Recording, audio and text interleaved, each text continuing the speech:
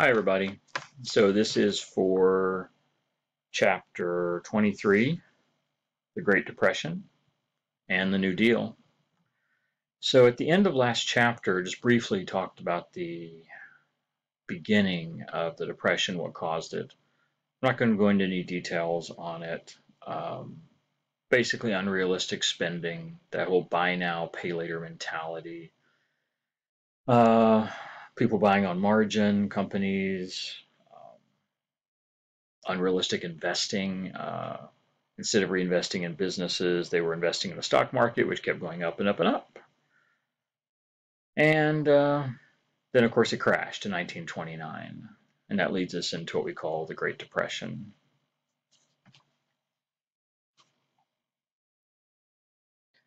So when the Depression hit, it was a big surprise. The 20s, we often refer to as the Roaring 20s. It was a boom period. Boom period. When it hit, it happened fast. It happened in a matter of months. And by 1931, 2 years into it, we had already seen over 100,000 businesses fail, close, 9,000 banks, unemployment rising to about 25%. And that's average. Some states were much worse. The three different classes of American population were hit differently. The poor were hit the hardest. The poor working class were certainly hit the hardest. High unemployment. Many people lost their homes, homeless, millions of people homeless. Middle class were hurt. Most of those survived. And of course, the rich, yeah, they were still rich. The Depression hit the bottom 50% of the population mostly. They're the ones that took the brunt of this. It became so bad. Well, let's look at the first year. The first year really, because we had gone through many depressions and many ups and downs in the business cycle of capitalism. So you have recessions, depressions every 20 years or so, almost like clockwork.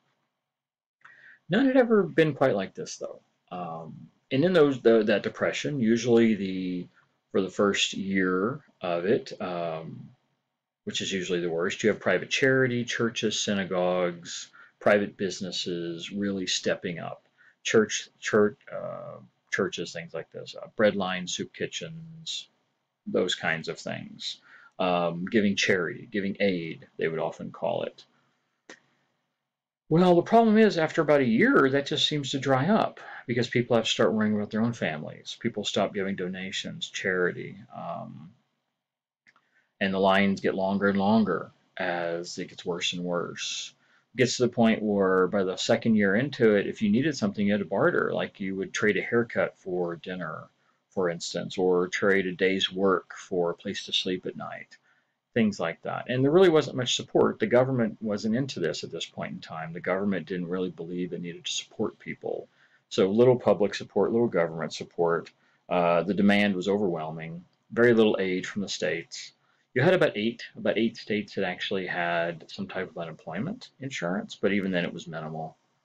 Um, and so for the first couple of years, this just seems to get worse.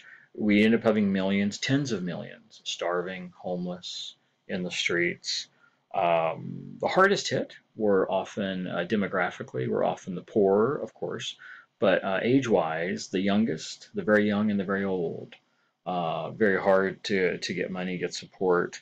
People typically in the past always relied on their families if you needed some immediate assistance. Well, your families are hard hit too. Your families are starving. Your families can't pay the bills. So the breadline, soup kitchens, and what aid there was couldn't even really begin to help the millions of people. Some changes to family, of course, very significant. People delaying marriage, delaying having children. You can't take care of your family. You're not going to start a family, many people. That was very common. We see some interesting things with women and working. We actually see, even though unemployment rises, it affects men mostly. We actually see more women working. We actually see an increase in female employment. It's not good employment, it's poor employment, it's low pay, it's part-time.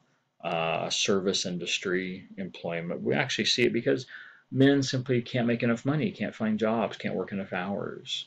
So previously, many housewives had to go out and get jobs. They had to work to help support their family to keep them from being on the streets. So industrial employment, and teaching. Teaching is an interesting example. Many school districts actually banned women from working there. Many companies did this, and the point of it was to give men jobs so that men would have work. And yet we still actually see women's employment increase.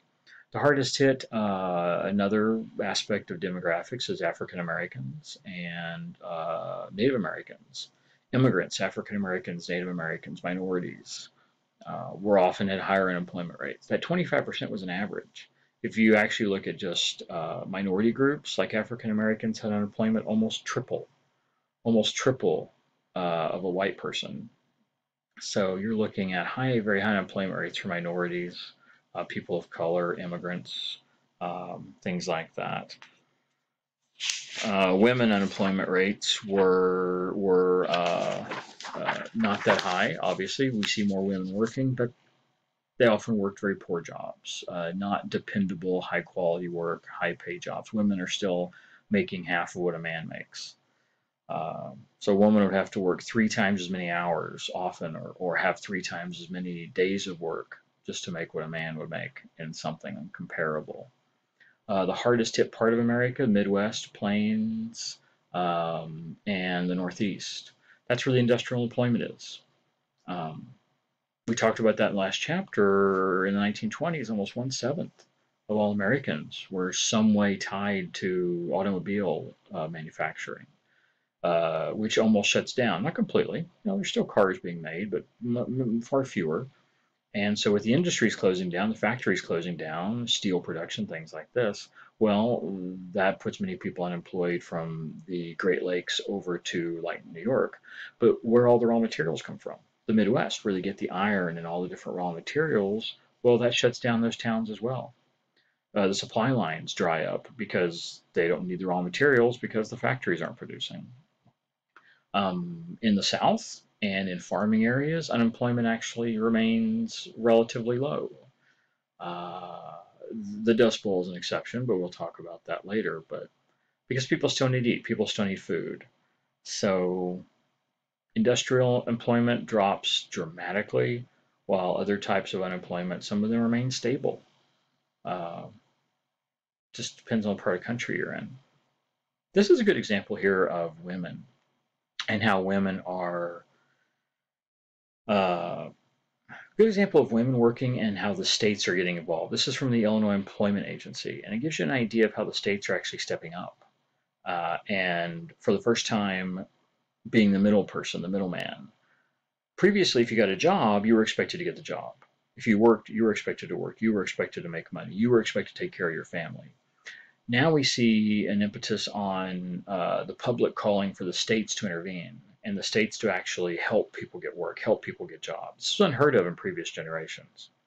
You wanted a job, you ain't got one. Now you have the states trying to get you jobs. And this particular advertisement with this very happy looking woman is for girls and women in household employment. This would be like a servant. Servant, nanny, maid, cook, live in, help, things like that. That the state is helping women get this work. Good pay, good surroundings, good working conditions. Well, that might be an exaggeration, but it's better than starving. These were probably pretty low quality jobs, pretty menial labor jobs, but it's certainly better than being on the street or homeless or starving. Plus, it actually benefited some families because a family didn't have to support their 18-year-old daughter, for instance. She could now go out and have her own job. It actually took a burden off of families. They may not have to support a member or 2 members of their family that was now living with someone else, getting their needs met there. But it's an interesting thing. Now, the president at the time was Herbert Hoover. He was elected in 28, took over as president in 29. Hoover responds to this very limited fashion, although expected, really. He follows American traditions, a couple of American traditions. One, where your economic status, your economic place in society is really your own, it's your own fault, good or bad. If you're successful, if you're wealthy, if you're doing well, it's because you did it. If you're poor, if you're homeless, if you're doing terribly, it's because you did it. It's really you. You will succeed, you will be successful if you work hard, and you won't be if you don't. Pretty simple. And also the idea that there would be what we would call these voluntary business actions of wealthy and middle class, which would help fill the gaps. So if you were in a situation where things were bad, you were down on your luck for a while, you wouldn't be on the dole. On the dole is where the government was taking care of you. The government was giving you charity. You wouldn't be on the dole. You would get help from a local business, a local charity, a local church, synagogue, a local um, institution of some sort, or the middle class. The middle class or the rich would give charity or donations or fund soup kitchens, bread lines, homeless shelters, things like that. That was the idea. Uh, well, a lot of that does happen in the first year or two. But the problem is the depression doesn't end. It doesn't even get better. It just continues getting worse. Matter of fact, through his entire presidency, and Hoover was president for pretty much his entire presidency was the Depression. It just gets worse and worse. Um, he encourages Americans to do some things. He encourages Americans to work hard, to look for work, to be brave, to be confident. Um, he does cut taxes. While he reassures Americans, he does cut some taxes. Well, that's how useful is that really? Most of the people being hurt by the Depression didn't pay taxes. Most common people didn't pay taxes. We didn't really. I don't think we had even a. We didn't have an income tax yet at this point. I don't believe so. The majority of Americans didn't pay taxes. Most taxes were paid by the rich, the wealthy, or businesses. So cutting taxes really only helped the rich. Didn't really do anything for the working class Americans. He did call for state and local governments to do things. He called for state and local governments to help.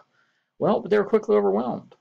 They were quickly overwhelmed by this. Charity and local business and middle class actions and wealthy and all that, the help they did give, well, after a year or two, you start to see that simply dry up because it doesn't get better, it only gets worse. We do get the RFC created, the Reconstruction Finance Corporation is created that he signs into law. And the RFC mainly gives money and loans to big companies, railroads, banks, big businesses, really just helping the wealthy. Now, the idea behind it is pretty direct. If the business stays in business, then the business continues to employ its employees. In other words, keep the business afloat, and the business keeps its workers, which of course helps everybody. Well, that's wonderful, but it doesn't actually work out that way. You see many businesses just hold on to the money and try to keep themselves out of bankruptcy, and they don't keep their workers. Because if they took that money and then spent it on the workers' payrolls, they would be back where they were originally. They still wouldn't have any money. So they keep the money to try and keep themselves afloat, meanwhile firing many of their workers or cutting their hours or cutting their pay. There's no laws yet for minimum wage, so they could do whatever they want. And of course, everyone's looking for work, so they could cut their pay 70, 80%, and people would still work for them because they have to. Even a little bit of money is better than nothing. So the RFC didn't really have an impact. It's not really a noticeable impact. Overall, the perception of what Hoover did was bad, bad. He was, in the newspapers, they call him the do-nothing president. So, yeah, but it should be noted, most presidents would have done the same. Hoover, in that place of Hoover, most other presidents would have taken similar actions. This American tradition idea he followed was pretty standard at the time. It really was, that you should take care of yourself and the government shouldn't be taking care of you. It's hard to say would have been much different in most cases, generally. And so, as we move through Hoover's presidency, we see how America is responding to this and how America sees it. As I said, they see him sort of as a do-nothing president. It even got to the point that The media, newspapers, and people in general started to call these towns, these what we call shanty towns, which started to rise up on the outside of major cities, New York, Chicago, Atlanta, places like that. We start seeing these sort of makeshift towns made of wood and cardboard and scrap. They start calling them Hoovervilles. It's where all the homeless people are living. They don't have any place to live. They have no, they can't pay rent. They can't pay their mortgages, things like that. They start living in these what we call Hoovervilles all across America. There's dozens of them. And of course, they're sleeping under Hoover blankets, which is a newspaper. So everything that's bad in the Depression, people start to blame on Hoover. They start to blame it all on him.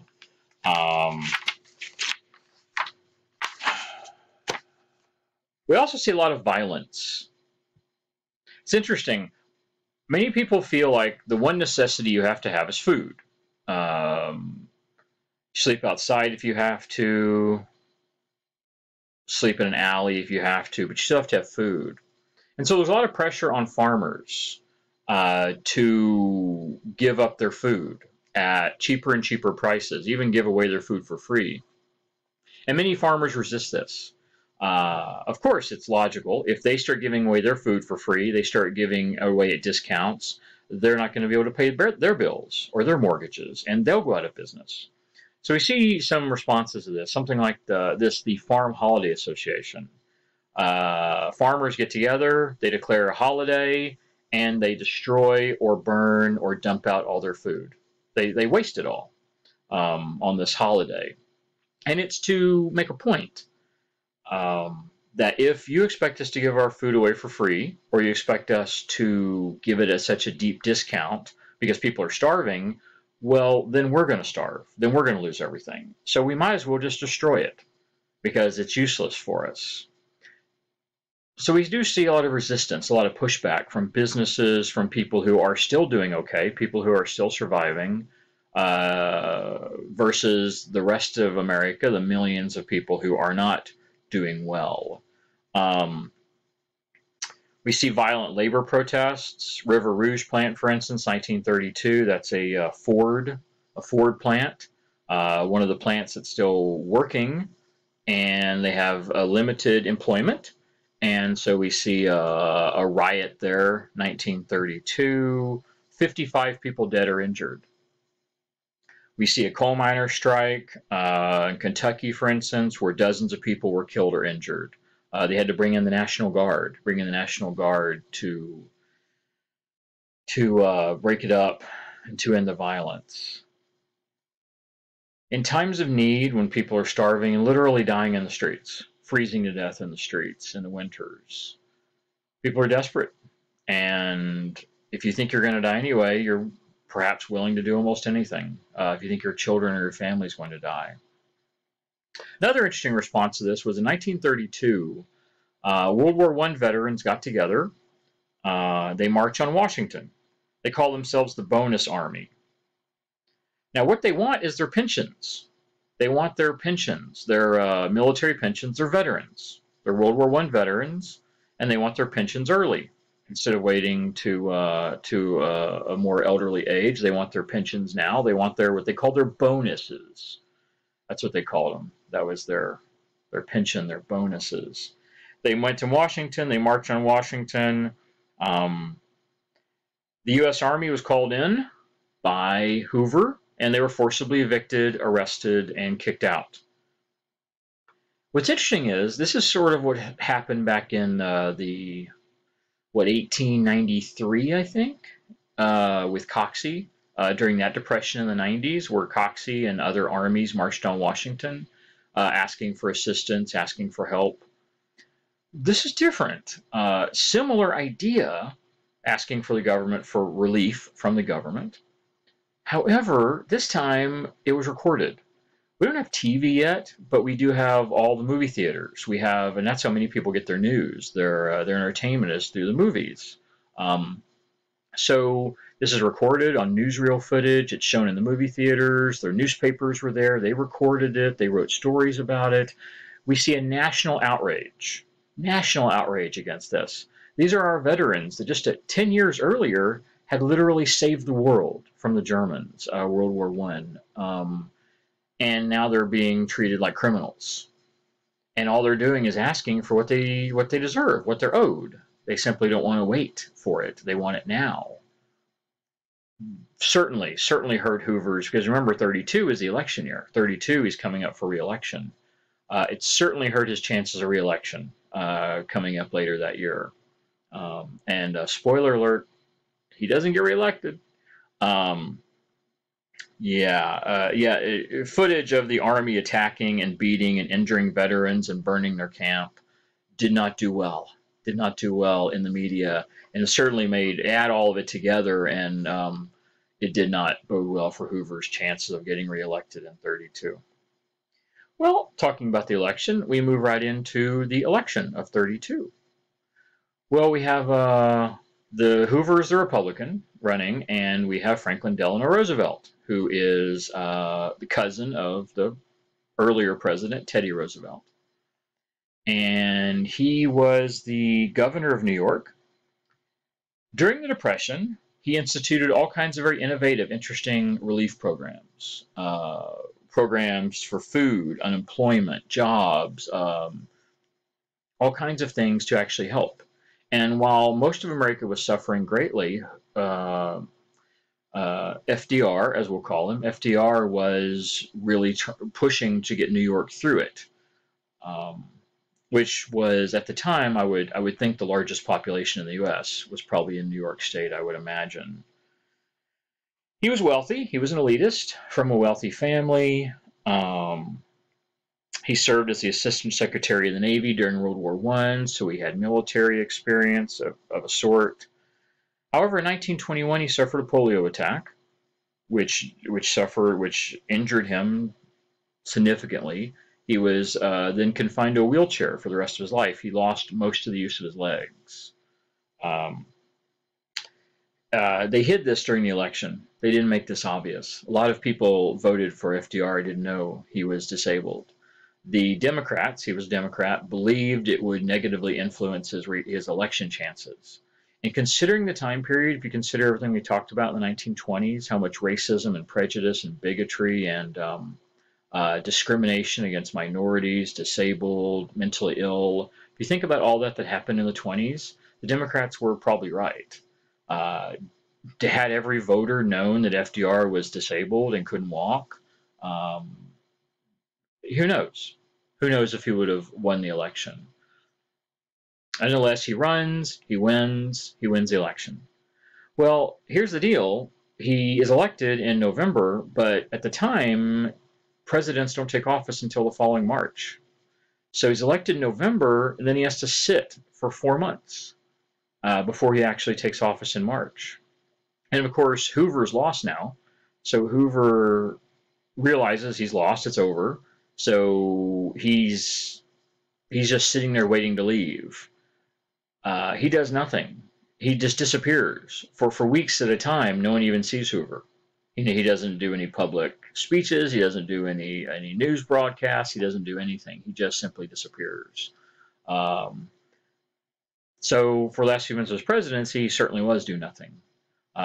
Interestingly enough, this was the worst winter of the Depression up to this point. That winter of 32 to 33, thousands and thousands of people died, more homelessness. Unemployment grew up over 25% during that winter. Some states were as high as 80%. Ohio, for instance, places in Ohio, 50, 60, 80%. Toledo, Cleveland, Akron, incredible unemployment rates. These were cities which had industrial manufacturing before, which is now out of business.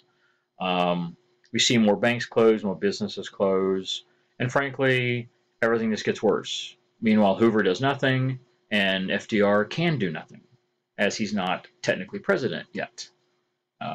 Unemployment gets even worse up in the Northeast, as I just said. This is FDR. He does this. He actually goes out and shakes hands with people riding in the car, sort of hiding his disability.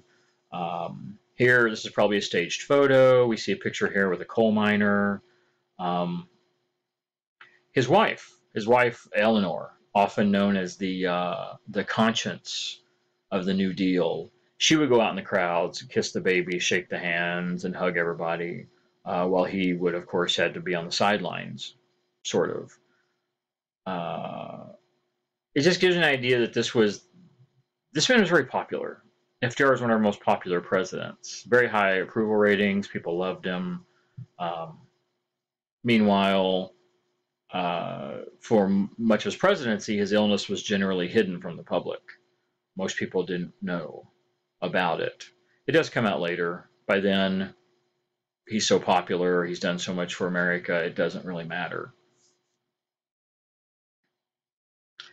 Well, the programs he brings into America, these innovative programs that really changes our economy, changes, well, there's really no other way to put it. He changes our entire government. FDR creates a new American government in his image, and he reshapes our entire society. He this program is known as the New Deal, and then of course a little bit later there's the second New Deal.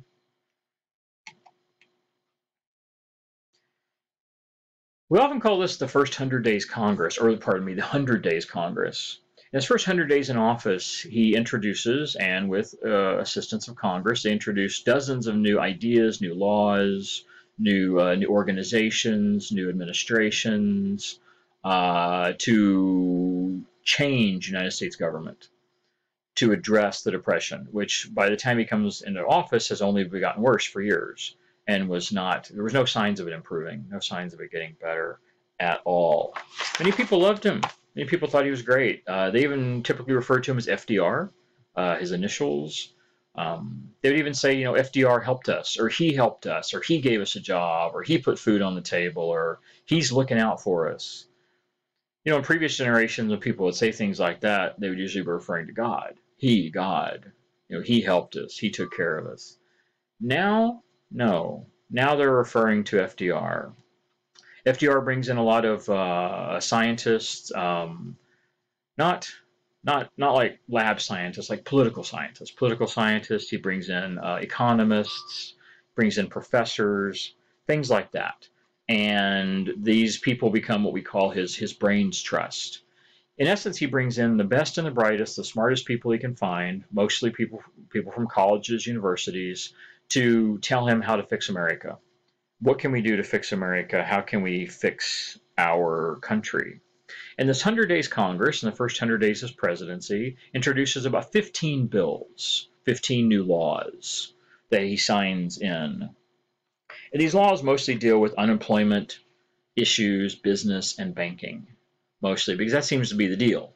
People are unemployed, banks are closing, which of course people lose their money, they lose their savings, and of course businesses going under. So we see all that. He declares a bank holiday immediately after becoming president. Like his very first day in office, he declares his bank holiday. He closes all banks in the U.S. Probably didn't have the right to do that. Probably didn't have the authority to do that. It's really very unclear that he actually had the power to do that. And nonetheless, he does it. He declares this bank holiday as part of the Emergency Banking Act. That's that EBA. The Emergency Banking Act. The Treasury Department closes all banks. About 10 days later, banks start reopening. They start to reopen. This massively reduces permanent closures. By closing them, and then having the Treasury actually send agents to each bank. And the idea was that the banks would then ensure that they had enough reserves, enough deposits to actually open the doors up again. And they would control people taking out money. So the banks wouldn't go out of business completely. They wouldn't run out of all their money, all their reserves. In just 6 months before he became president, over 4,000 banks closed, like permanently closed in the United States. In the few months after he became president, it was a couple dozen. Now, whether that's entirely because, let's face it, there weren't that many banks left, because by this time over 9,000 banks have closed. Maybe there weren't that many banks even left. Or because of the EBA, or a combination of both. It certainly changed the way banking worked in America, and we're going to see other changes to that as well that we'll also talk about here in a little bit. He also starts his fireside chats, which really makes a difference. At the time, this is before television, so at the time, people got their news pretty much either newspapers or movie theaters or a new technology, which had been around for a few years now, the radio. And most homes had radios. Like today, everybody's got a TV, right? Every home has a television. Back then, every home had a radio, and that's how you would hear news programs, you would hear entertainment programs, music programs, and of course, president. The president would come on at night every week, and he would talk to the American population, the American public, and people would sit by their fireplace, sort of metaphorically, you know, not everyone had it. You sit by your fireplace or by your fire or by your burning trash can, and you would listen to a radio or you listen to a loudspeaker. In factories, they would have the speakers, or they have a speaker on a street, and everybody would listen to the president talk in these fireside chats. Basically, he was reassuring the American population, telling everybody it's going to be okay. It's going to be hard. It's going to be tough, but we're going to get through this. This type of reassurance. And this is one of the reasons people really thought of him as FDR. People felt like they knew him. They'd sit there with their families and listen to him talking 5 feet away on the radio, telling them how he was going to fix America, what the government was going to do to save people's lives. And then he does these things. We also get another thing comes out of this 100 Days Congress, the FDIC, the Federal Deposit Insurance Corporation, which guarantees your deposits in banks for $2,500. This is another thing which really helps banks stop closing, because most people did not have over $2,500 in a bank. So this would have covered most Americans. And the idea then was that if your money's in the bank and the bank does close for some reason, you don't have to go running to the bank to get your money, because the government's going to guarantee it. So if the bank closes and shuts up its doors and you show up there Monday morning and there's no bank anymore, the government will give you up to $2,500 to reimburse you for any losses. It also stops banks from making risky investments, which was one of the causes of the Depression. Banks taking all that money people were giving them and putting it in the bank, and then taking that money and investing it in the stock market. One of the reasons so many banks closed. People come asking for their money and the banks don't have the money. The money's literally gone because they invested in the stock market, which was going up, and then the stock market crashed, and then the banks lost all their money, all their deposits. And people show up and like, oh, we don't have any money for you. Sorry, it's all gone. The FDIC prohibits investing in risky stuff like that in the stock market. Another thing we get is changes in agriculture and manufacturing. This is all part of this 100 Days Congress. You get the AAA, the Agricultural Adjustment Act. Basically, it's where the government regulates the farm economy, because the farm economy was in such shambles. Everybody needed food. I mean, we talked about the Farm Holiday Association. And so the government steps in to try and make sure the prices are fair on food and to try and ensure that food production continues. As I said, many people can survive on the street without a roof over their head, but you have to have food. You have to have food products. However, we do know that it mostly helped big business. The AAA mostly helped big business and big farms. Did very little to help the poor average farmer, and it did almost nothing to help sharecroppers, which is what most African American farmers were what we call sharecroppers, and did very little to help them, for instance. Also, we get the NRA, the National Recovery Administration. The National Recovery Administration. It helps to subsidize businesses. It creates a network of over 600 private organizations in all of what the government identifies as the 600 most important industries in America. Yeah, good luck even trying to number that. I mean, name that many industries, right? So over 600 important industries in America, and creates an association for each one of them that the government oversees. And the association is supposed to make sure these businesses are operating, they're having fair prices, they're staying in business, they're giving out loans, things like that. Ultimately, what do these AAA, NRA, and by the way, there's others, what do they really do? Mostly they help the businesses. Very little actual help for workers. Now, by keeping the businesses afloat and keeping the businesses working, does it help workers indirectly? Of course it does. Some workers are certainly helped simply by the business, by them keeping their jobs. If the business stays working, then you get to keep your job. But as far as actual direct help to employees, very little. And you might think, well, they get to keep their job. That's great. Well, it certainly is good, but you must understand there's no requirements on wages, so companies can still drop their wages down to nothing. There's so many people wanting jobs, they don't have to worry about it if you quit or you're unhappy, because they'll find someone else who's willing to work for 20% of what they paid before the Depression.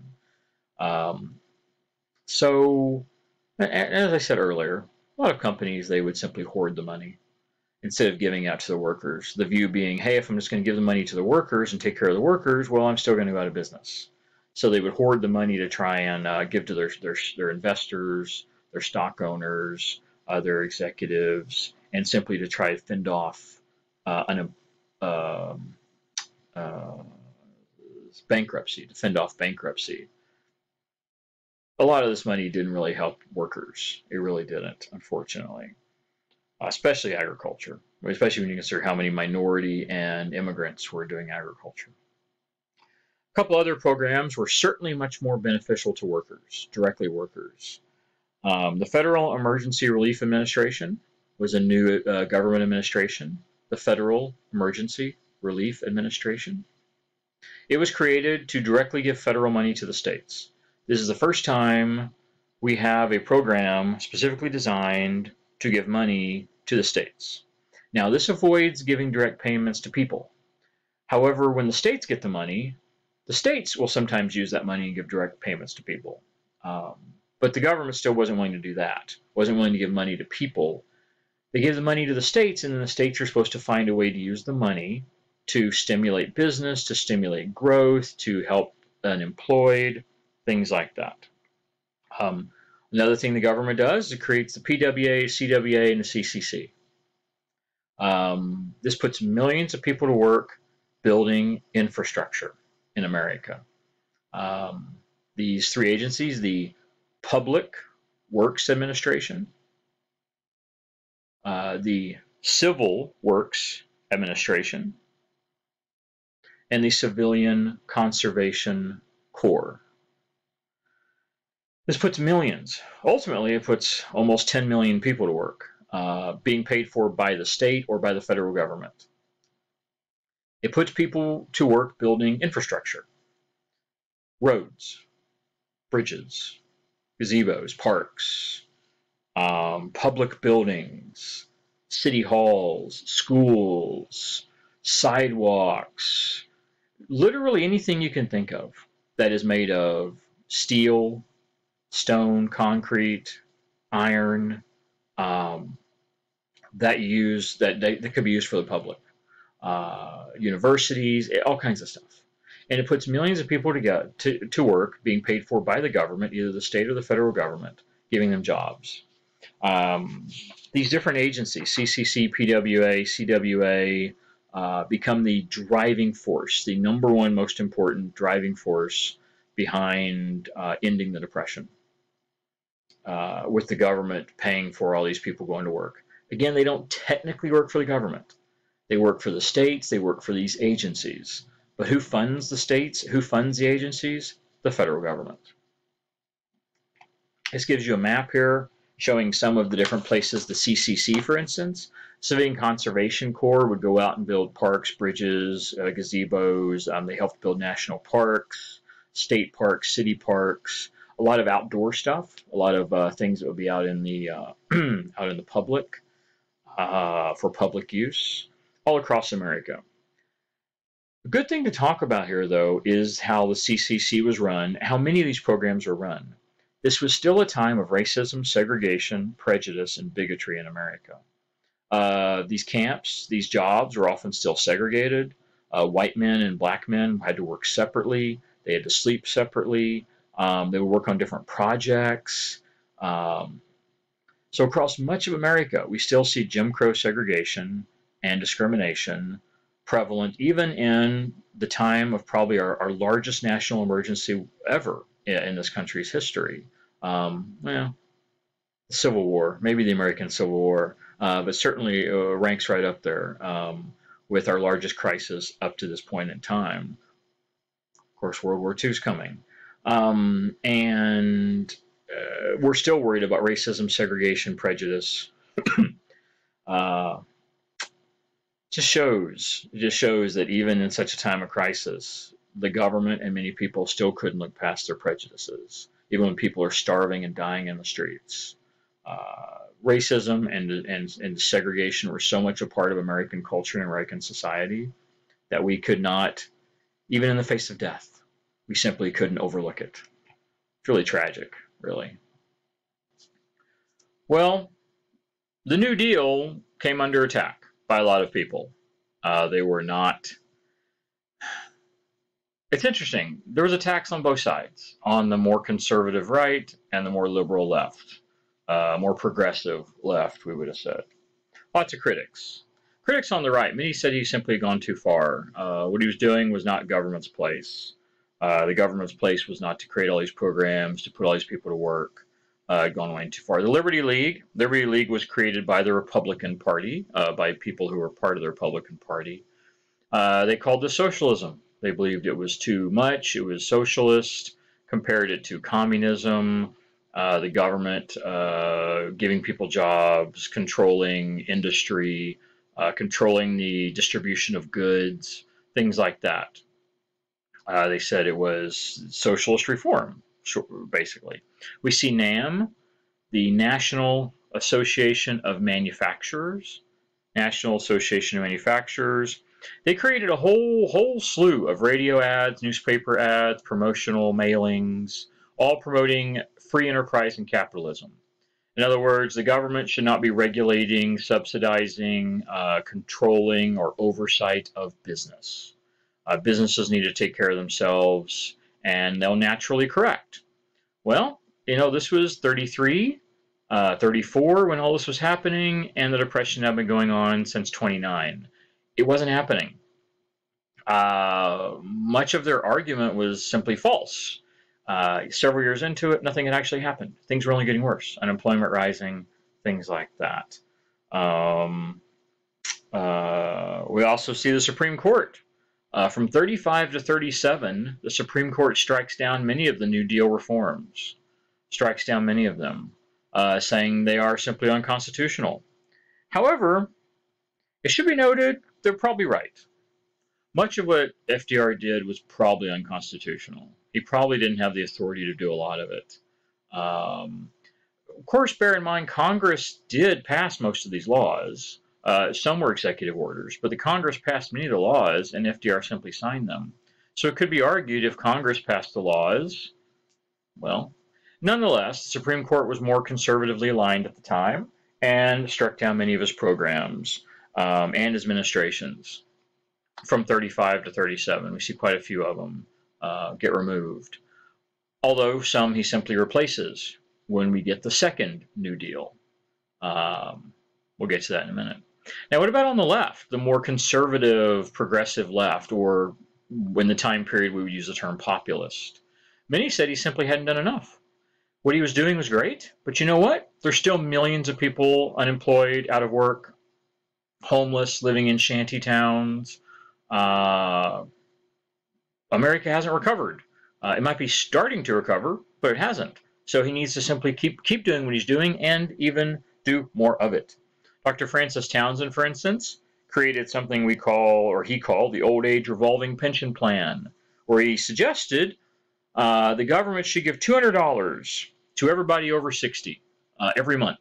$200 a month for over 60, which back then $200 a month was quite a lot of money. That was a significant amount of income. $200 a month for everyone over 60. It would kill two birds with one stone. He argued, fair argument. One, it would free up jobs for younger people. It would take older people out of work and would free up jobs for younger people. The idea being younger men would have families to support. You're 60, you probably don't have a family to support. You have a wife and kids to take care of. Free up a job for that. And next, since one of the hardest hit demographics were elderly, who had, in some cases, close to an 80% unemployment rate. They're starving. They can't get work. They can't be taken care of. I mean, if you had a choice of hiring a 20-year-old able-bodied man or a 60-year-old man, most people would choose the 20-year-old man. So they're very disadvantaged. So it gives them money, frees up jobs. Of course, we know this will become something else later, but we're not quite there yet. Father Charles Coughlin was a Detroit priest, radio priest, sort of a televangelist before there was televangelists. He was thought to be the most listened to man in America, other than the president. 30 to 40 million people every week would listen to his radio preaching programs, and he called for nothing specific, but he called for more changes. He simply said FDR needed to do more. He needed to help people more and take more action, not less, but take more action. Senator Huey Long, for instance, had some plans. He was in Louisiana, Senator Louisiana. I think he'd even been governor of Louisiana, maybe at some point. He was also a very corrupt politician.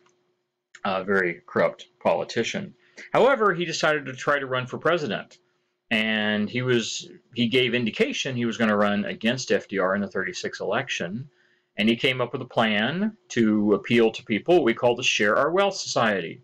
Share Our Wealth Society. This was something that he would have probably led into his election with. And he argued, he does this around 34, he argues that the problem we have in society is the rich have all the money. Hey, go figure. And he argued for a 100% tax. 100% tax on wealthy. I think over $1 million. Anyone who made over $1 million in income, 100% of that. So every penny over $1 million goes back to the government, goes to help, goes to relief, goes to aid. Sounds like a good plan to me. Well, most people would have been very hesitant to do something like that. But it was still popular. On the populist left, it was popular. Most populists would have been poor, working class folks that would have loved to have had a share of that $1 million plus prize. Well, what Roosevelt feared probably more than anything, as I've said in class, what a politician wants more than anything in the world is to be reelected. And their argument is simple: I can't help you if I'm not in office. So I have to be elected first, then I can help you. So I have to get elected. So being elected is so important. And so what FDR fears is in the 36 election, he actually fears a split. He actually fears the populist left might actually split. And as we know in an election, if you have a multi-split in a party to where a party goes to two different candidates, that usually leaves the other party to step in and take over to win. We saw that in 1912 with Wilson winning the election, the split because of Teddy Roosevelt. And we would have seen that in 36 as well. Had we really seen this three-way split, very possibly FDR would have lost, and the two liberal populist people, FDR and the other, would have lost, and probably would have allowed a more conservative Republican in to become president in 36. So what does he do? He basically goes left. Roosevelt becomes, because Roosevelt was an elitist, Roosevelt was wealthy. He was a Democrat, but he was actually pretty moderate before all this Depression hit. He was actually pretty moderate before the Depression. The Depression forces him to move left, to move more liberal, more populist, more progressive, and then the 36 election forced him to even go further. Because he has to. He starts adopting all these programs. He starts taking all these ideas, old age revolving pension plan, share wealth. He starts taking these and he makes them his programs. Helping in the next election, hoping it will help his chances of winning. It does. And he had his reasons for doing that. Here you can see lots of unrest across America, political strikes, protests, political action. And of course you can see where it's most hard hit up here in the Northeast. This was the industrial center of America, and we could see where we have many, many things, many different issues and problems. If you do have the book, you can reference all these numbers. These numbers actually reference into the book, and it'll describe all these different incidents. And lots of unrest, lots of problems, lots of people dying and killing each other over opportunities for jobs, housing, frankly, food. Frankly, get into food and stuff like that. So we'll move into what we call the Second New Deal. The welfare state, which comes into being in America. All right. This is sort of this final shift between Republicans and Democrats. This is something I talked about earlier, chapter 21, probably 22, talked about how the Republican and the Democratic Party seem to switch, sort of between the two. Their ideologies, their focus on the working class seems to really switch. This is really where it sort of becomes defined for the next 100 years, or at least the next 80 years, really happens in this time period. This had been moving this way for 30 years. Since the early 1900s, Democratic Party had been moving more and more towards social liberal reform, populism, and minorities. And this is the time period when the African American population moves from the party of Lincoln, Republican Party, to the party of FDR. This is when the African American population shifts allegiances from one party to the other, and it's never looked back. Still to this day, the African American Party is almost entirely Democrat leaning, and it really happens as a result of FDR. Roosevelt has to move left, as I said, for the election. He has no choice. He believes he must do it to win and avoid any type of split election, and he does. To combat the critics, he adopts versions of the share the wealth, business taxes, old age pension plan, and dramatically increases popularity among minorities, blacks, and working class, generally speaking. He adopts these programs. We get the creation of the NLRB, the National Labor Relations Board. The NLRB, created in 1935, specifically to uphold workers' rights, labor rights. We say labor, we're referring to workers, we're referring to unions, sometimes referred to as unions, so to uphold labor and workers' rights. To give a lot of benefits, gave them guaranteed the right to join unions. It also outlaws many industries' ability to fire people because they go on strike or because they ask for assistance or help from a business, for instance. It protects their rights to collective bargaining, protects their rights to going on strikes, to walk in the picket line, to request for higher wages. In essence, it makes it more challenging for an employer to fire their employees, where previously they could simply fire them for pretty much any reason. Now they have to have, it's more complicated to fire employees. This would have certainly been something the conservative right would have had a problem with, that businesses no longer have total control over who they hire and fire, that they have to now obey rules, laws, and which of course only get more restrictive over the decades as we move on. We get the Social Security Act. That, of course, is that old age revolving pension plan, which becomes Social Security, which is still considered to be the most popular government program.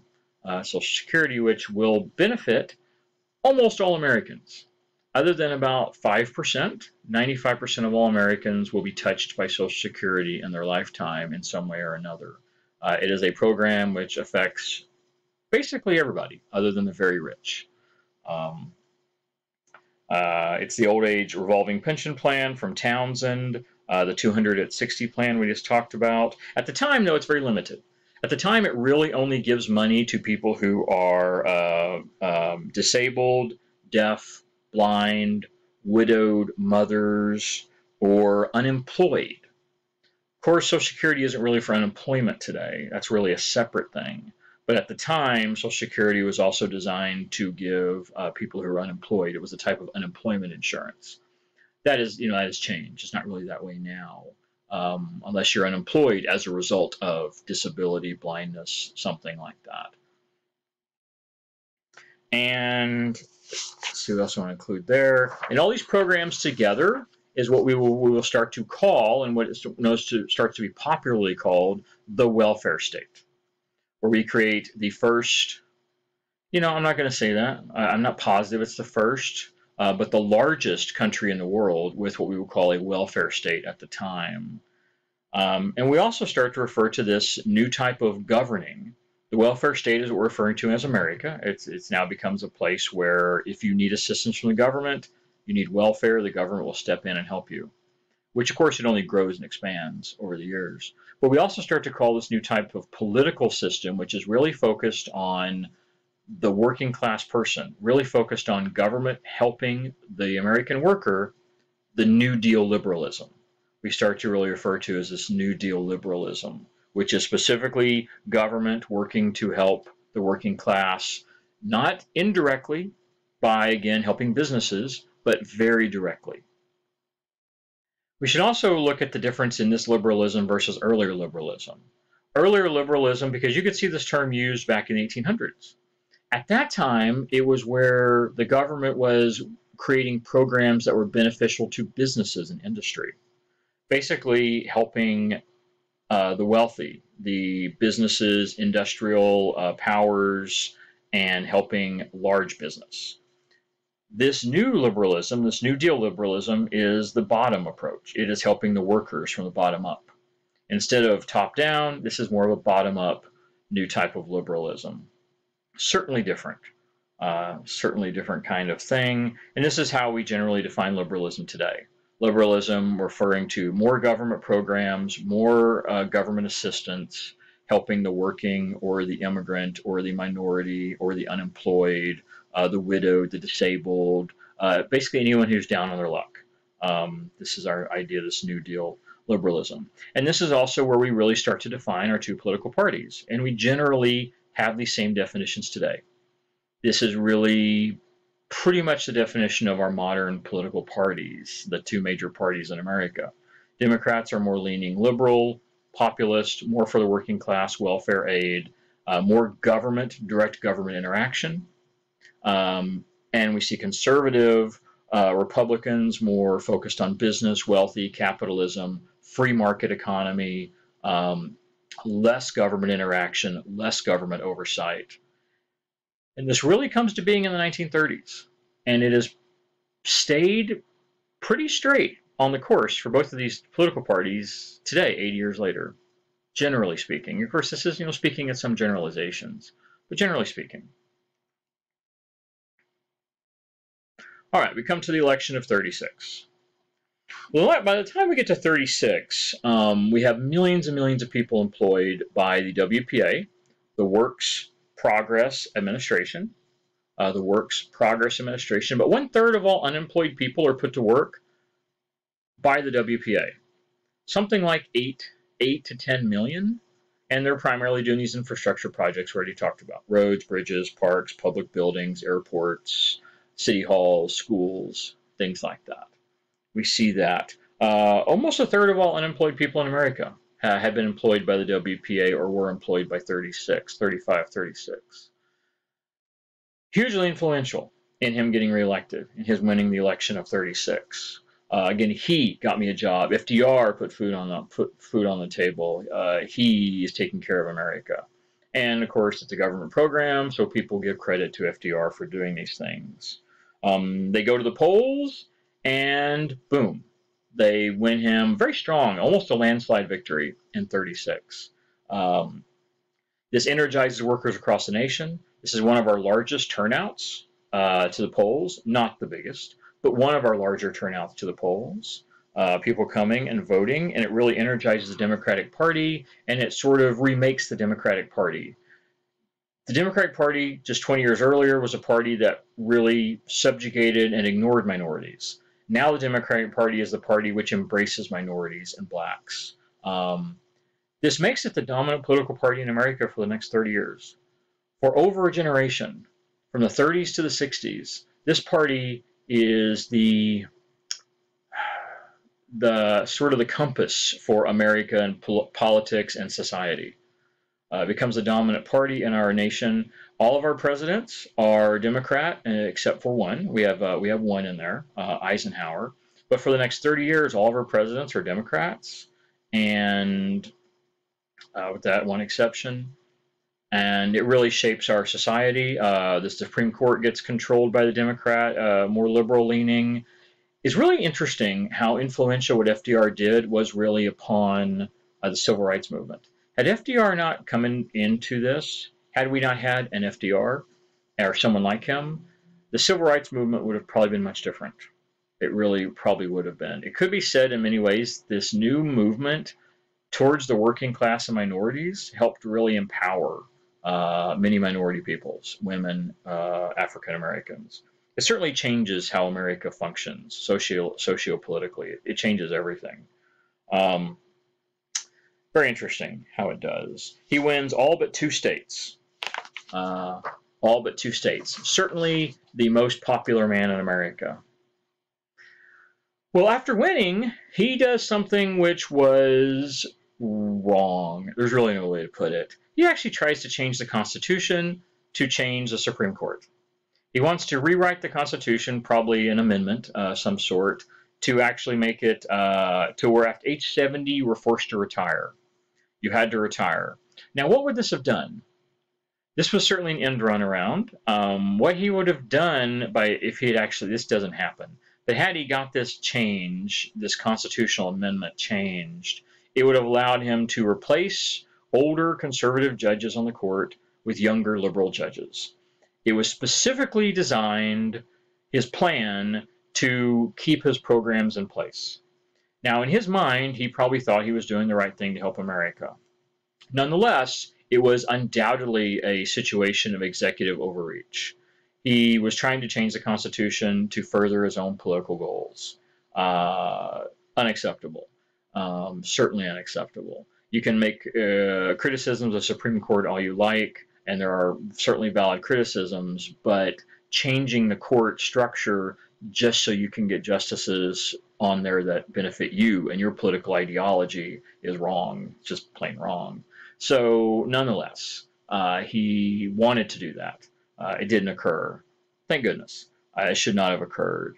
It was really despicable, actually. Certainly, again, to say FDR was perfect would be foolish. He certainly wasn't. He made a lot of mistakes. This is certainly one glaring one. However, the irony there is he didn't need to. Because he was elected 4 times as president, he does actually get to pack the court with conservative justices. By the time he leaves office, liberal justices, by the time he leaves office, the court has really swung his direction.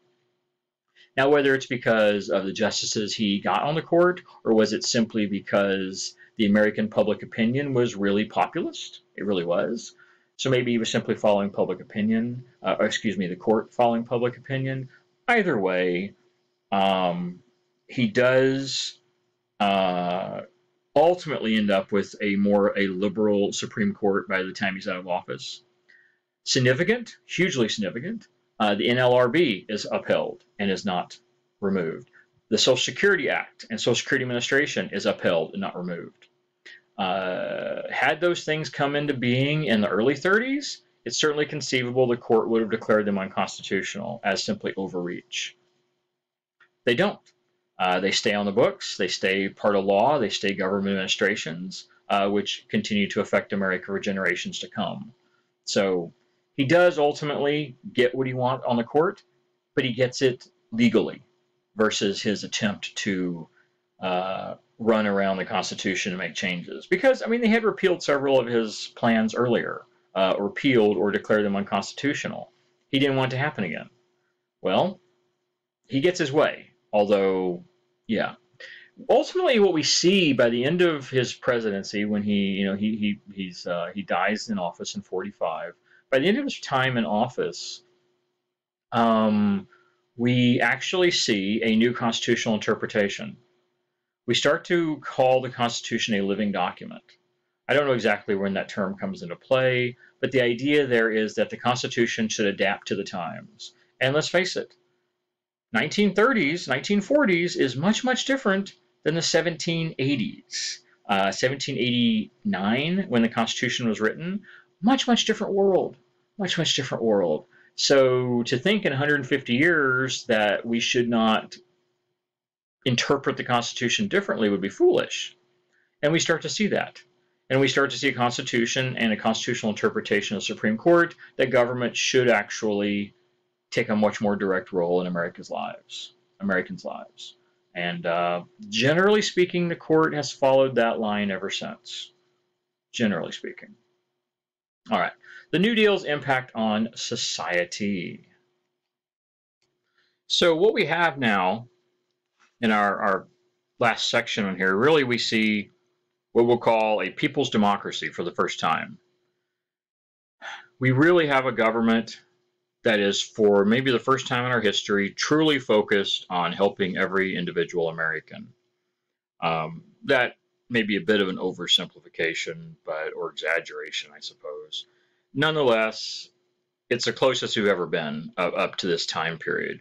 We really see liberty for all, white, generally speaking. We see federal spending increase dramatically. We see federal spending go from $3 to over $9 billion a year. Massive billions of dollar budget deficit. That might not seem like much today, but for the time, billions of dollars was not a number most people ever used, the idea of billions. It was a very large number. Most of this was due to FDR's programs. FDR's programs and Congress's programs. And you should certainly understand Congress was on board with this. They're the ones that pass most of these laws, even though FDR signs them. So Congress has also leaned to the left, more populist. However, it's what the constituents want. The vast majority of Americans are, as I said, the 36th election, he won all but 2 states. So the vast majority of Americans are on board with what FDR is changing in America, the changes he's bringing about. And this idea to where everybody could take advantage of the New Deal, the government was actually out there to help everybody, and it wasn't just about benefiting the middle and upper classes. We do see really this idea of liberty for all people. It should be noted this is primarily programs that help white people. However, that is most of America. At this point in time, about 90% of the American population is white, or very close to that. Also, it should be noted that most of these programs, while they do not specifically target minorities, which are the hardest hit in America in this time period, many of them have a trickle-down effect. Many minority people, many African Americans are able to take advantage of Social Security. We see many immigrants take advantage of these programs. Many African Americans worked for the WPA, the PWA, the CCC, these different organizations. So while specifically they weren't designed to target the minorities or African Americans or Native Americans or Asian Americans, because most of those people do fit into the bottom 50% socioeconomically, it does greatly benefit most of those folks in some capacity. We also see it help women. We also see an expansion of women into the New Deal, new programs. Frances Perkins, for instance, was the first woman named to a presidential cabinet spot, the Secretary of Labor. Very influential, certainly helped and inspired other women into excelling, into business, into going to school. We see increases in the number of women in school, college. We see, as I already mentioned, an increase in the number of women working. Eleanor Roosevelt, seen as the conscience of the New Deal. She was the most public first lady up to this time period. And we see her taking a very strong advocacy role for women and working women and young women to go out and get education, to get a job, take care of themselves, to be contributing members of society, not just wives and daughters. So the New Deal, and generally speaking, the Great Depression, was probably beneficial, generally speaking, to women and women's rights and women's opportunities. We could see it was. We really see people really take the New Deal and take this programs of the Democratic Party and of FDR as opportunity. For the first time in America, for many working class people to not be taken advantage of by the system, by industry, by large corporations, large industrial associations, to where people can actually have opportunities even though they're poor, lower income, working class people. We see access to federal office for the first time. We see dozens of women hired into Washington, D.C. in federal offices. We see women politicians in Washington for the first time. Don't get me wrong, government is still majority white male, But we do see people of color, we do see women, black men, black women, and white women in government in increasing numbers. That they were, generally speaking, blocked before this time period. Certainly not in proper proportion. Again, half the American population is female, so we certainly don't even begin to see half of our politicians being women. We still don't have that today in 2020. We still, the majority of our politicians are still men, even though half the American population is female. So we still haven't reached parity yet, but it's a step. It's a step in the right direction. Things certainly aren't rosy. While the African American community, who used to be the party of Lincoln, are now the party of Roosevelt, party of FDR, and henceforth, for the next 80 years up until today, African Americans have been the party, loyal to the Democratic Party. That loyalty has persisted through multiple generations. And we do see access to federal office for the first time. We see African American men and women working in Washington for the first time, public positions. We certainly see opportunities there. It should be noted very clearly that we still have segregation exclusion. We still have Jim Crow segregation. We have unfair labor practices regarding minorities and blacks. We're not even talking about housing discrimination and redlining and things like that, which those will come up in later chapters. All that is still going on. Segregation, violence. There was a lot of pressure on FDR to make a lynching law, to make an anti-lynching law, that lynching was, they didn't use the term hate crime back then, but that's what it would have been. In essence, it would have made lynching a hate crime. Of course, lynching's murder, so there's laws against murder. That was the biggest argument made against lynching. Hey, lynching's already against the law. It's murder. You can't murder somebody. But, of course, lynching has a more socio-cultural meaning beyond just simply killing someone. It is a thing that has historically been used by white mobs against black minorities, unfair, often trumped up crimes, false charges, simply excuses used to murder black people, primarily black men. He won't do that. What FDR has to do is walk a line between doing all these things to help working class minorities, but he still has to bring along the majority of America to get reelected. And the majority of America is not black. African Americans make up 10% of the population, or a little less. So he does not really do anything to directly favor blacks. Well, then why does the black population become so loyal to the Democrats and FDR? Because his programs dramatically help the working class, the poor and the working class, which is where most black people fit in. So even though he created programs that did not specifically target minorities or even women, most of his programs specifically help minorities and women. So Roosevelt, of course, needed all Southern Democrats. Of course, the Democratic Party is still incredibly strong in the Midwestern states, so he needs those states to continue to get reelected. As I said before, the most important thing to any politician is reelection, and because they can't help you otherwise. So, yeah, lots of changes, but he really specifically leaves issues on the table, leaves them alone, where they specifically deal with minorities, especially blacks, to continue to cater to the Southern white Democratic majority.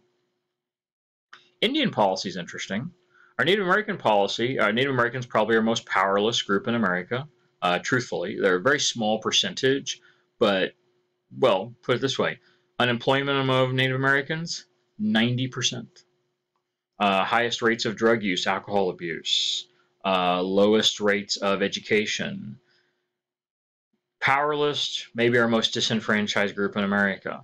Talked about not that much because they're such a small percentage, but they're still, at this time period, hundreds of thousands, and they have almost no rights. Well, we do actually see some changes. We actually see John Collier, who's the head of the BIA, which is the Bureau of Indian Affairs. John Collier, head of the Bureau of Indian Affairs, a government office, BIA. He helps get past the Indian New Deal in 1934. That's what it was commonly called, Indian New Deal. It's in quotes. The official name of it was the Indian Reorganization Act. the Indian Reorganization Act. In essence, it was the New Deal, specifically targeting Native Americans, or Indians, as they would refer to them at the time.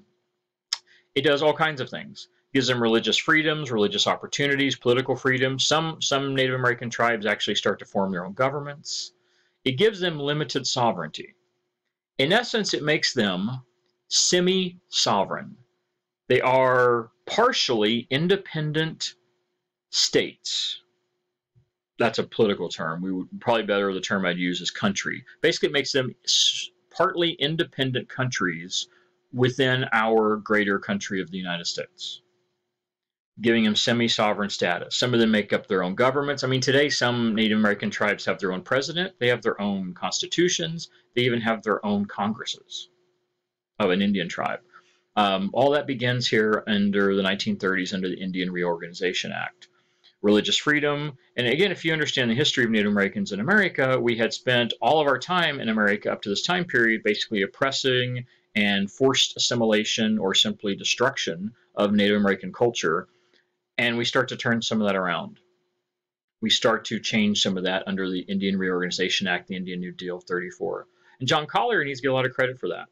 He really helped bring the plight of Native Americans to Congress and talk to Congress and to the president, and we do get some of these changes made. They're not great, but they are certainly a step forward to some type of help for a group that has, for almost all of American history, well, I mean, it's just short of genocide, what we did to the Native Americans, what America did to the American Indians. So it's certainly a step to redress some of the terrible crimes that were committed against them for most of American history. Struggles in the West continue, especially migrant workers and immigrant workers are a large number of workers in the West. California, from Texas over to California, we have hundreds of thousands of immigrant workers, Mexican at this point in time. Latino isn't a word we'd use. We'd say Mexican because most of them coming across the border were from Mexico.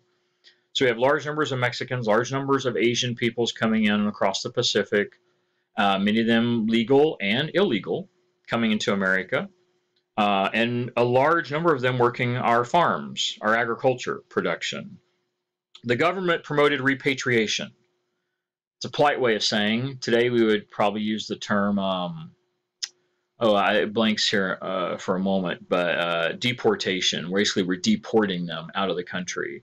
Repatriating them is the idea of putting them back inside their proper country, repatriation, but it's deporting. The government would do this in the off season. We would allow them to come in the country during the growing season, work our crops, harvest our crops, and then in the off season we would repatriate them. We would kick them back across the border. And then conveniently the next season, there'd be no border patrol when the next growing season came, and then they could all just come back across the border, illegal immigrants and legal. You have both. Very little government assistance, very little help from the government. Most of these programs that came out under FDR specifically excluded agricultural workers. So you actually couldn't get assistance to these programs if you were a farm worker, which of course is mostly minority, Black, Latino, Mexican, Asian peoples. Yeah. We see some movements to try and redress that, to try and use New Deal funds to assist immigrants. We see the Mexican-American movement coming along. The Mexican-American movement was organized to help to give assistance, support, legal support, to help unionize, which didn't have much success. Mexican-American workers, both legal and illegal. About 50-50. We think about half the workers that worked in the Southwest, the West and Southwest from California to Texas were legal and about half illegal. Many of these people were supporters of the FDR, supporters of the New Deal, supporters of the Democratic Party. Discrimination continues, though. Discrimination and pressure continues, especially when you go to California. California was the most discriminatory state when it came to Asian Americans. We created a whole slew, and I live in California. California at the time created a whole slew of laws, restrictions, codes, all to keep Native Americans, pardon me, Asian Americans from owning land, owning property, having jobs, owning businesses, voting. California was famous for this, or infamous might be a better way to put it, for creating laws that specifically disenfranchised and discriminated against Asian Americans, Chinese, Korean, Vietnamese, Japanese. Um, yeah, it was really tough. It was a really tough situation on the West Coast for Asian immigrants. What type of work did these folks do, whether they were Mexican, Mexican American, Latino, Asian? They often did the worst work too. They often did the lowest pay work, the most dirty work, service work, domestic work, agricultural work, which had several things in common, which really exacerbated the whole problem. One, many of these jobs were part-time or seasonal.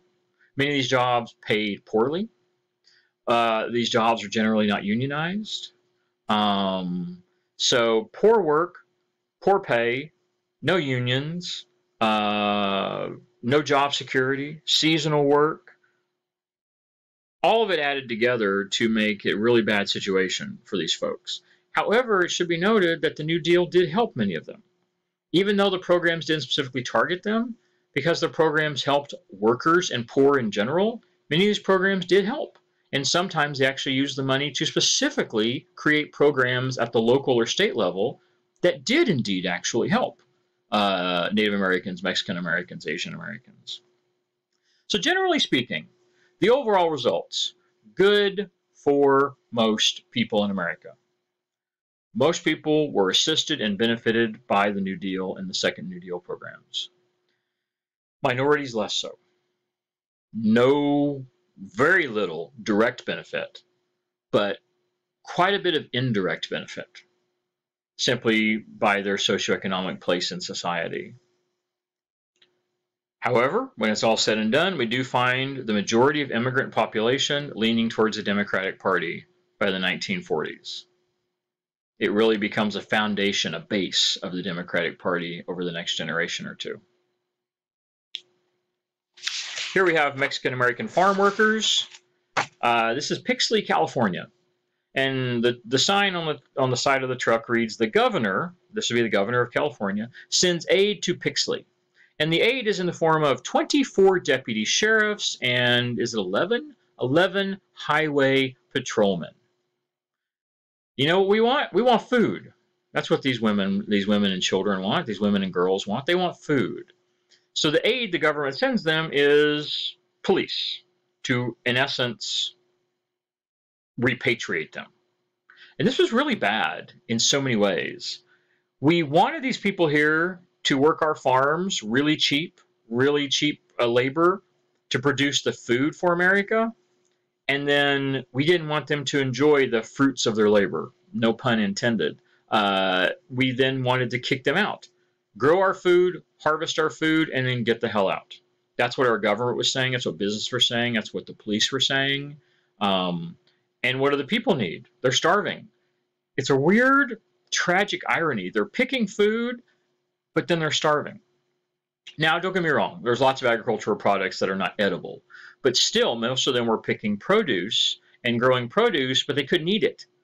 They had to turn the produce in, and then they would get very meager pay, or very meager pay. And another real tragedy of this is because many people would come here from across the border, and they would get separated from their families, because most of the products that were grown on the farms was gender separated, division of labor based on gender. The women and girls worked in one field producing one type of crop, and the men and boys worked in another field producing a different type of crop. So then when the government would show up and pick these people up, they would grab everybody up and take them back across the border, only it would just be the male part of the family or the female part of the family. It could sometimes take months or even potentially years for husbands and wives, brothers and sisters to reconnect, to find each other as they get sent back across the border and separated. Very tragic.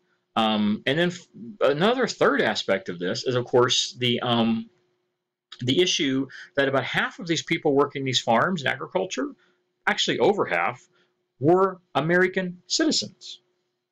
They were Mexican Americans. They weren't illegal immigrants. Many of them were American citizens that were gathered up and thrown across the border because they all looked alike. And very problematic. If you get kicked back across the border and you don't have some type of paperwork that verifies you're an American citizen, which would have probably been very common back then. I mean, a lot of people didn't walk around with identification saying they're an American citizen. What about when you try to get back across the border? It could take you weeks or months. Your house is gone. Your car is gone if you had a car. Because you can't pay the rent because you're in another country. Many people's lives were destroyed by this repatriations for deportation, and many of these were American citizens. So their rights, their entire constitutional rights, are being violated. Straight up and down the board. All their rights being violated. Tragic in many ways. All right. The last thing we're going to talk about, and this is where we'll end this chapter, is how the environment changes during the Great Depression. Most of you are familiar with the Dust Bowl. You've heard of the Dust Bowl, at least. The first Roosevelt, Teddy Roosevelt, thought of himself as a conservationist president. He really had this idea where he was, he's the president who first signed into law laws creating national parks, and the Lacey Act came about under him being president. And he really thought of himself as that way. Well, FDR, his cousin, also thought the same thing. He saw himself as a conservationist president. Well, he really wanted to reshape the environment for human use. And this was a big controversy at the time. What should the natural environment be used for? Conservation, protected, fenced off, used for as often for leisure activities, protected for our future generations, or should we use it ourselves? Now, had there not been a depression, it seems pretty obvious FDR would have leaned towards conservation. He would have probably created a lot more parks, a lot more national monuments, a lot more forests. He would have fenced off a lot more land. It seems pretty obvious. He made it apparent that's what he wanted to do. However, during the Depression, there is a higher need, the human need, for a country in crisis. And so his gospel of conservation is very interesting. It's mixed. He does both. We see him focus on trying to protect the environment where possible, but at the same time using the environment or manipulating the environment for human use. And we'll see a couple of really good examples here, the Dust Bowl and the Tennessee Valley Authority. The Dust Bowl occurred from 30 to 41, directly affected almost 400,000 Americans, mostly in the Midwest. They were often referred to as Okies because many of them came from Oklahoma, but they also came from Kansas and Texas and other states. What happened was, simply put, years and years of misuse of the land destroyed the soil. We soaked up all the water out and all the nutrients out of the land. The soil dried up. The grasses were all eaten by the cows or all cut down by the farmers. And you combine that with drought, which hits multiple times in the 20s and 30s, high winds, low moisture in the soil, all the grasses and trees cut down. We end up with what is known as the Dust Bowl. We destroy the natural environment across the Midwest of the United States. I'm going to come back to this here, but I'm going to show you the picture. This entire yellow area is this region all the way up into Canada where we destroy the natural environment, take all the water out of the soil, use up all the nutrients, cut down all the trees, eat up all the grasses.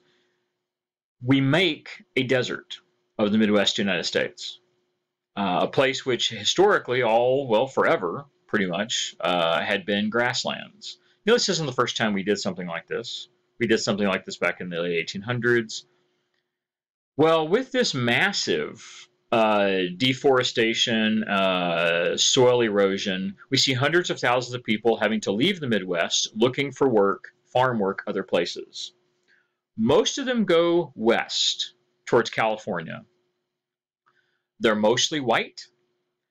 Their only options, if you wanted to continue to be a farmer, was either east or west. If you go east, that is primarily African American sharecroppers in the southern states. Large majority of African American sharecroppers.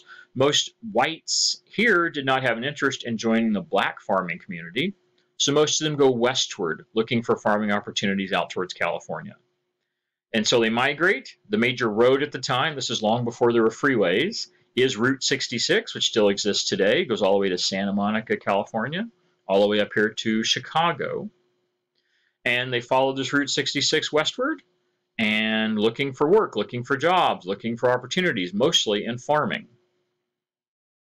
Mostly.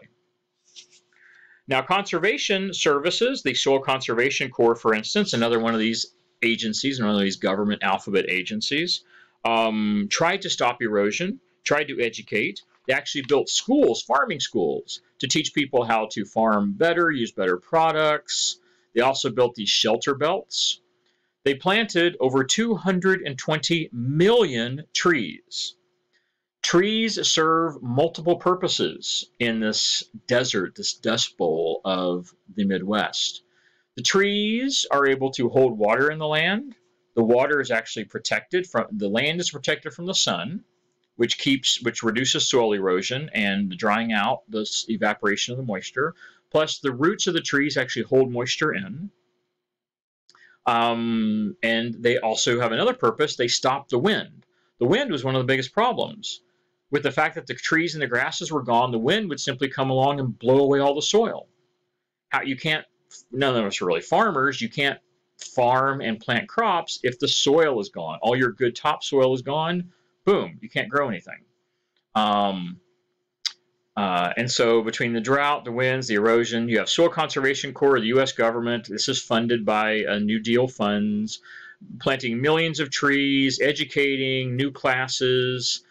We have lots of conservation engineers going out there. We pretty much, over a 15-year period, rebuild the entire Midwest.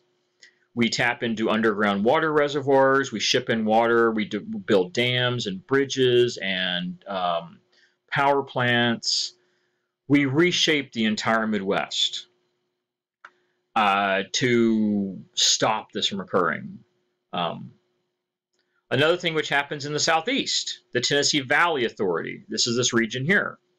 This is a region of about 7 different states. You have Illinois here, Arkansas, Texas over here, Mississippi, Alabama, Georgia. This entire region was one of the most underused regions in the entire U.S. The reason was it was a swamp. Pretty much the entire Tennessee Valley was just one large swamp.